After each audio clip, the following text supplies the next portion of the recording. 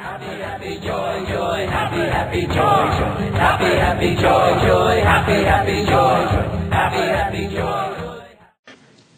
I'm so excited about expansion, about being a creator. And I've listened to you say how you are present in the souls, in the cells, and in our muscles, and that we can feel inclinations and impulses. So I'm desiring this alignment, this feeling of freedom, and hoping you can help me in the art of allowing my body to feel the sensations that you called yesterday orgasm. Pure alignment. Settle down.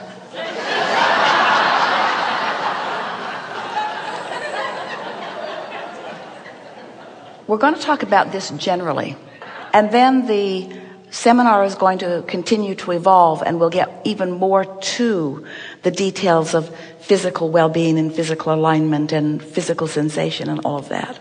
But let's just begin here by acknowledging you like these spinning grid discs? Yes. And it's pretty easy, isn't it, to find yourself in some momentum of thought to be able to identify sort of which disc you're spinning on. So, just for sake of basis of this conversation about anything to do with physical, let's acknowledge that those impulses that you're talking about and that we talk about all the time, the impulse to take a walk, the impulse to have a long drink of something refreshing, we were talking about water.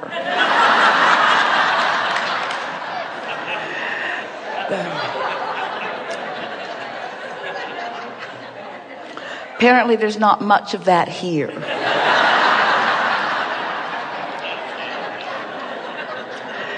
The impulse to do anything that is physical in nature.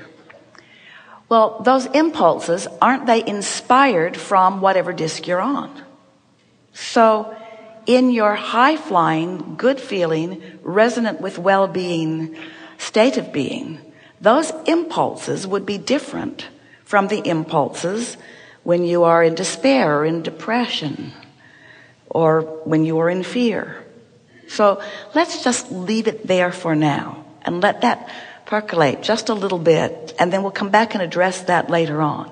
Because everything that you are inspired to do. Now, that's another thing worth saying that we haven't used the word inspiration in this way before. But must it not be true that inspiration or inclination, inspiration to act, is coming off of any of those discs, regardless of where they are in the vibrational scene? So, doesn't that make sense why when you're not feeling good, you're inspired to call your ornery friend?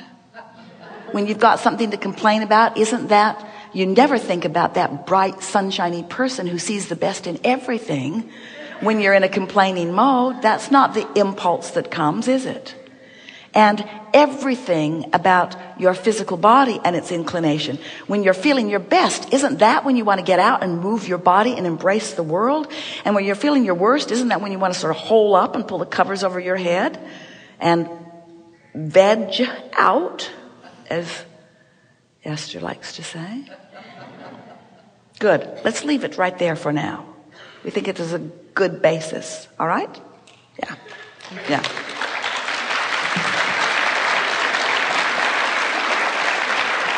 In other words, you want to be in a really good mood when you have an orgasm. Yeah.